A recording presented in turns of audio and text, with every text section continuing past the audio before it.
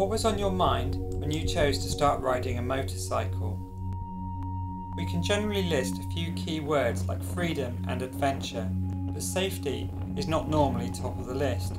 While talk of safety in the local bikers' pub tends to either end up in an argument or the end of the conversation, safety is often associated with wearing a high-vis jacket and following the rules. There is new thinking that challenges many long-held beliefs in how we can share the roads and enjoy our lifestyles, while also improving our safety and skill levels in the process. The theory is that accidents are caused by a prediction failure, which leads to surprises. So, if we can reduce the surprises, we can avoid many accidents. Wouldn't it be nice if all of the roads were as beautiful and empty as this? Unfortunately, we only tend to find this one empty on cold, wet winter days. Pick a nice, sunny summer day and what we find looks more like this. Now we see an environment far closer to where we more typically do most of our riding, full of potential surprises.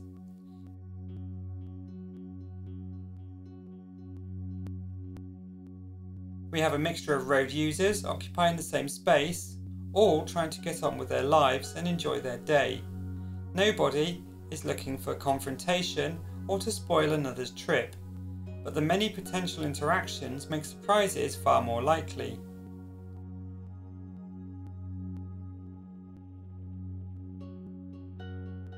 While you will find many reports of accidents on these roads, as they are a focal point for a whole mix of activities including other dangerous outdoor sports, people will travel here from all over the world just to enjoy these famous bends. It is inevitable that this road will be a black spot for accidents as these many activities come together. We often find free-range goats on the road here as well, just to make the game more interesting.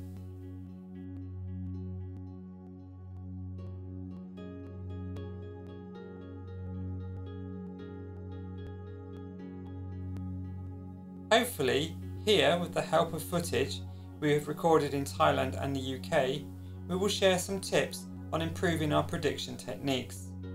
I hope that you enjoy the trip.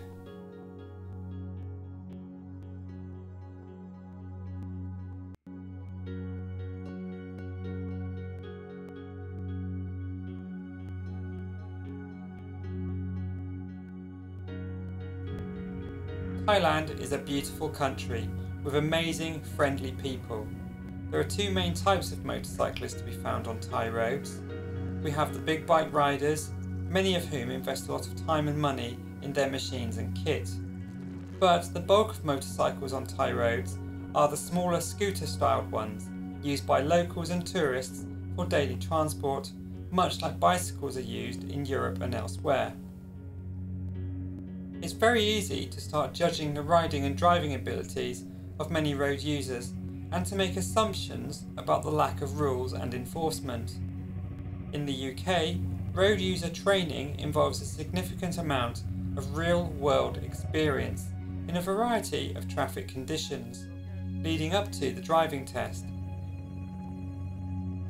In Thailand, there is no requirement for such a similar display of these vital road user skills at the time of test. Although things are starting to change, the focus has predominantly been on compliance with rules. You must wear a helmet. Motorcycles must keep left.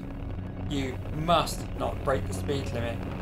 While the motorcycle and the car test have required no real-world driving skills beyond the physics of how the vehicle works, and an understanding of basic rules via a theory test, the training is being conducted predominantly in off-road testing areas.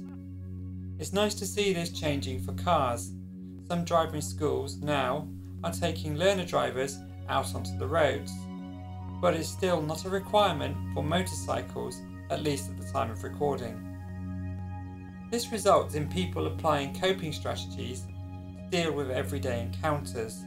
Often these are taken from the bulk of their experience, gained from the years spent as pedestrians. We also have another interesting difference among road users in Thailand. This is the very common belief among Thai people in karma and reincarnation. The majority of Thais make a link with the meaning of death being an aspect of a greater learning curve. If the time of their death is predetermined, then events will take place regardless of their actions. Given this belief, what purpose does a helmet serve? Why worry if there is anything around that blind bend? This young woman is far more concerned about her online connections than she is to the dangers around her, pulling away into a blind bend while looking constantly at her mobile phone. There is another explanation for the behaviour as well. The Thai people wish to avoid confrontation.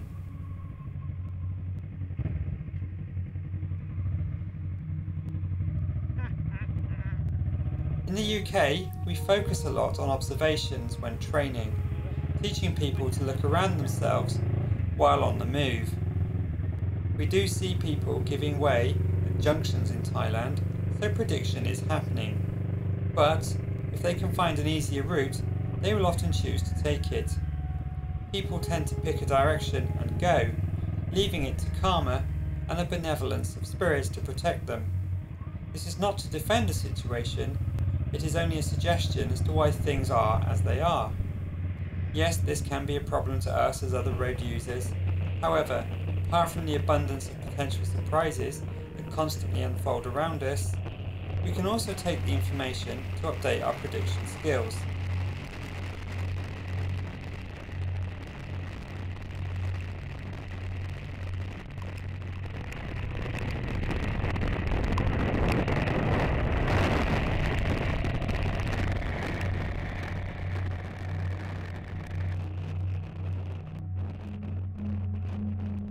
We have spoken to a number of expats now living in Thailand.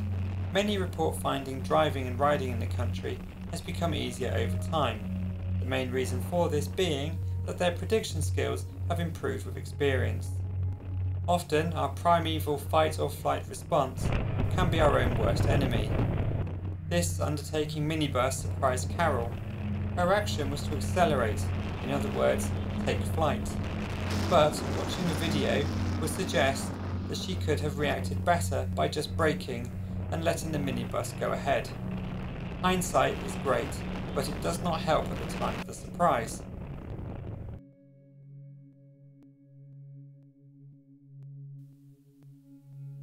Chaps equal traps, and can go equals will go are two useful phrases that can be applied to a variety of situations to help us predict surprises. Where there is a gap in traffic next to us or just ahead of us on the road, chances are that someone will move into it.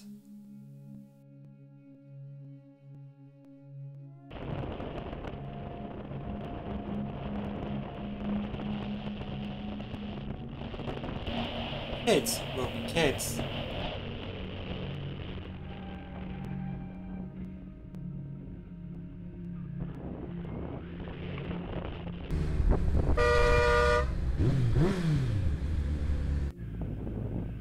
The UK Highway Code suggests giving way to vehicles coming uphill on a single track road, as well as also giving way to oncoming vehicles before passing vehicles obstructing our lane.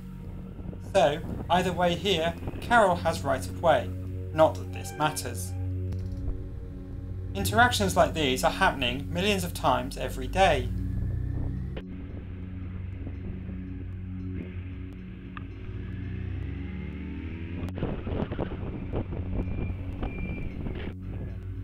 We never know what is waiting around the next bend.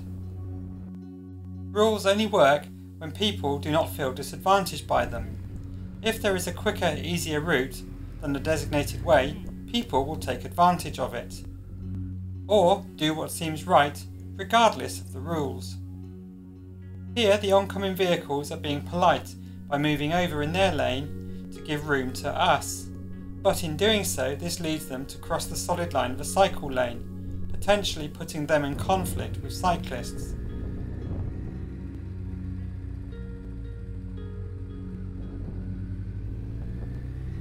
Just present 3 lanes and people get confused as to where to go, so lane discipline will lapse.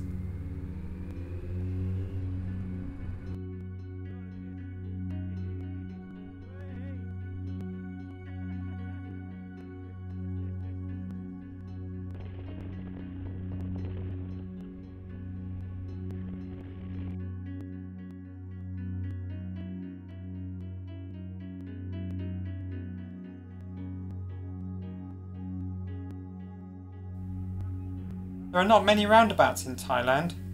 This one is the only one on the island of Koh Samui. It's not a surprise that many people do not understand how to use it. Few have been taught how to use them, so often it comes down to who is the biggest. But due to the lack of rules, people are often not surprised when others do not give way. Thus, there are not as many surprises as one may expect.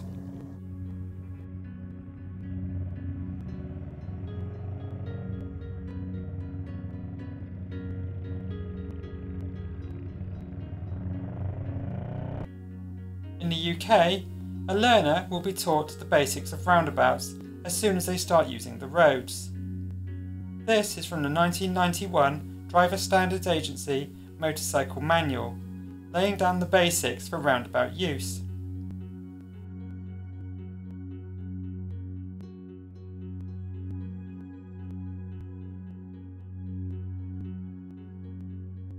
This is even earlier, from the Star Rider Training Manual that Carroll first used in the 1980s.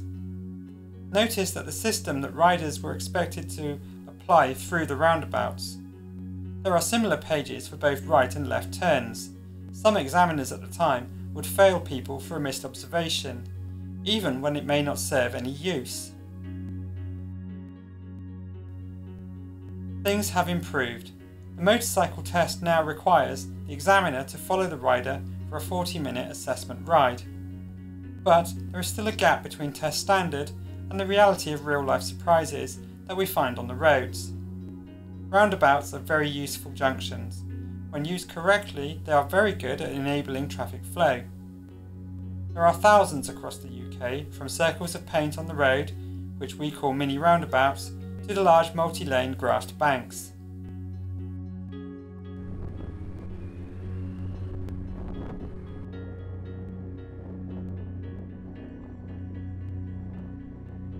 Although they have been standard for years, it does not stop road planners from messing with them and adding a new element of danger. Here we have a spiral roundabout. Rather than staying close to the roundabout centre when turning right and then branching off left after we pass the exit prior to our own, these roundabouts spiral outwards towards the exit, putting us far closer to the dangers of approaching traffic. To address this, we can stay wide. Thus, to stay safe, we must break the rules. Here, Carol is leaving an escape route to her left, just in case a vehicle in the left lane decides to head right.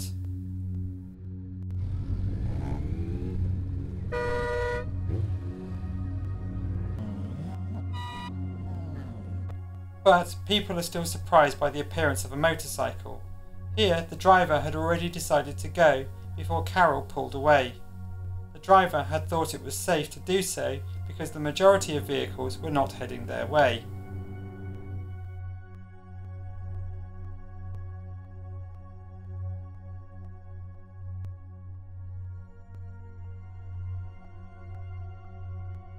Things go right and things go wrong for the same reasons. The red car could easily have thought it was safe to go, as Carol was hidden by the bus turning left and the van in front of her.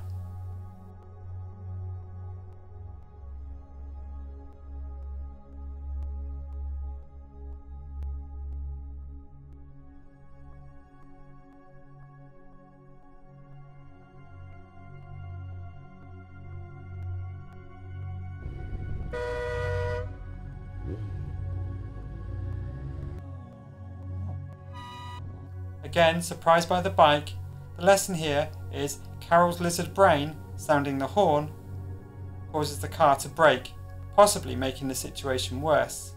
But it's easy to judge with hindsight.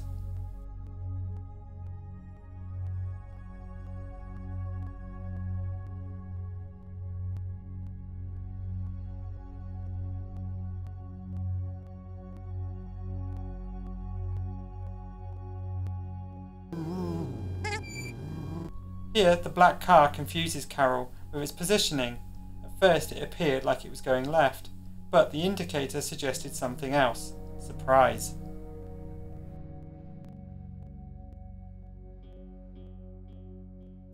Here is a mini roundabout. Once again, someone is confused by how a roundabout works and goes and applies their brakes. Now for a bit of British filtering.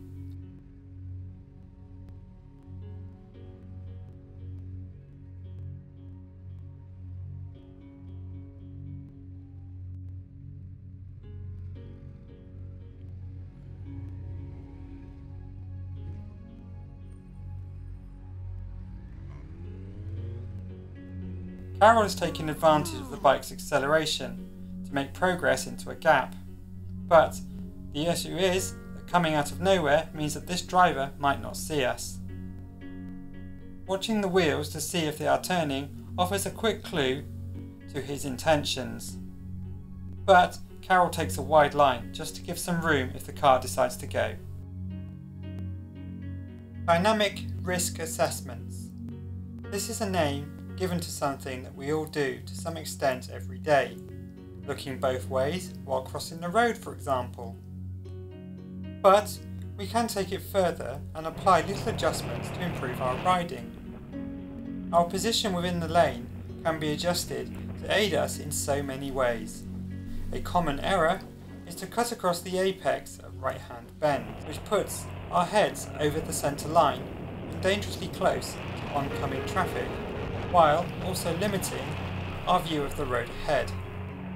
Moving over to the right for a left bend gives us a better view, but also puts us in danger from oncoming vehicles.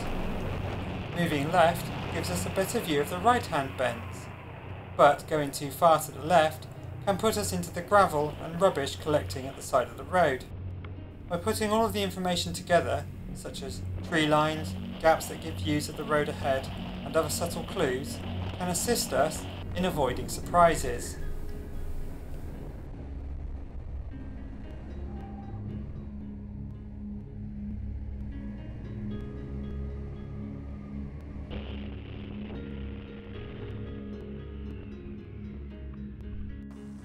This would be a lovely bend to scrape a peg, but we have to be aware of what could be coming the other way.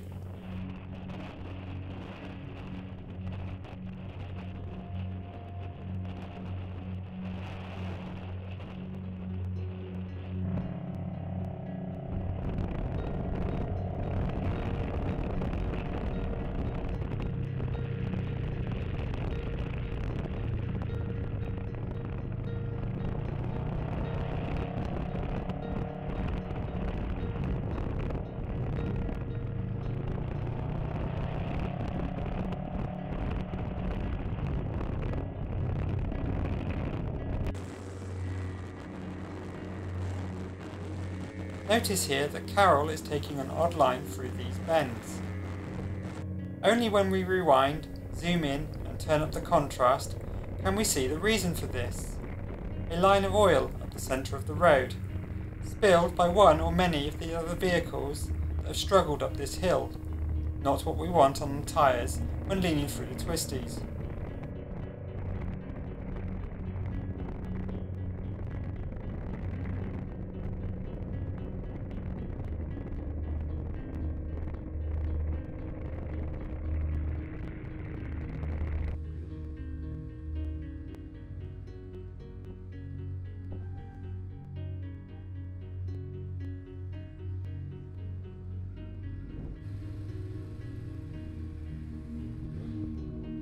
Now, let's look at a complex multi-way junction. On the approach to this giveaway junction, views are limited.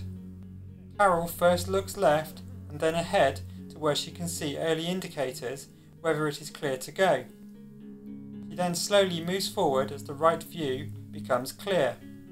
Once checked, it's a confirmation glance left and ahead before going, but every time is different.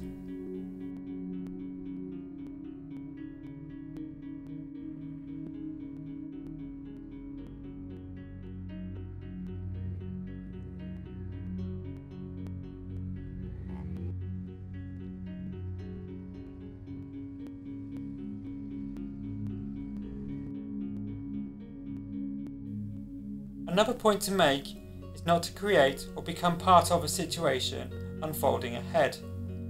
No good making things worse. Here, Carol could see vehicles waiting to overtake the parked lorry. The lights are on red. Identified earlier, it's easy to wait. From a Buddhist point of view, she earns merit from being kind to others in the process. Everyone is happy. Filter or not to filter?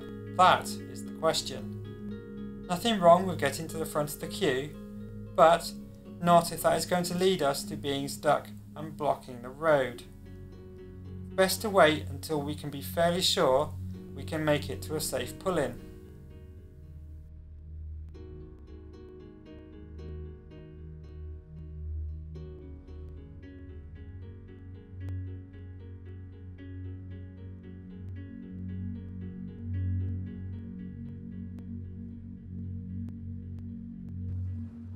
Putting ourselves in between lorry sandwiches has always been a problem for bikers. It's very tempting here for Carol to accelerate through the gap as the two motorway lanes merge.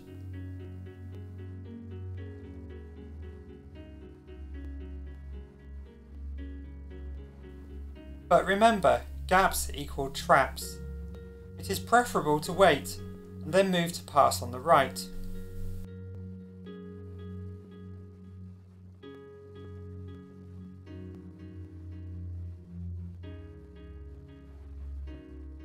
Even the same junction can change with every visit, this one being particularly nasty because it has limited visibility to the right. But the routine is the same. Check what we can see on approach, edging out until we can see as far as we can into the blind bend, and then looking towards where we are going as we move off.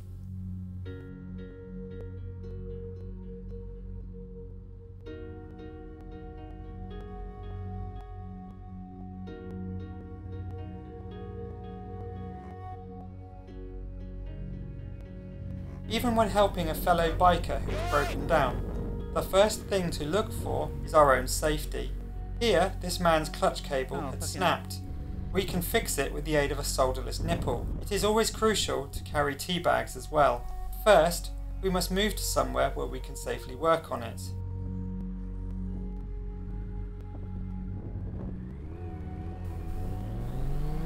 When do you spot the girl on the bicycle?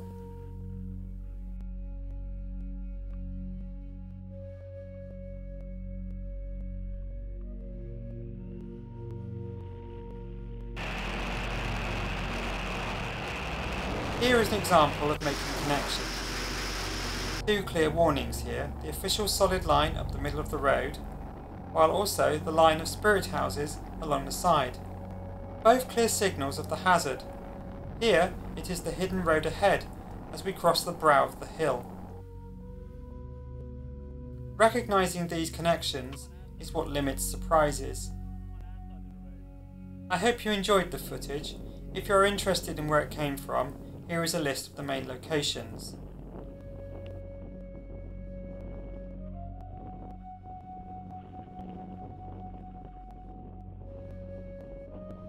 If you would like to discuss the points further, then please contact us at Thai Safe Rider regarding Thailand, or Kevin, who runs Survival Skills Motorcycle Training in the UK. The No Surprise, No Accident website is also well worth a look. Thank you for watching and ride free.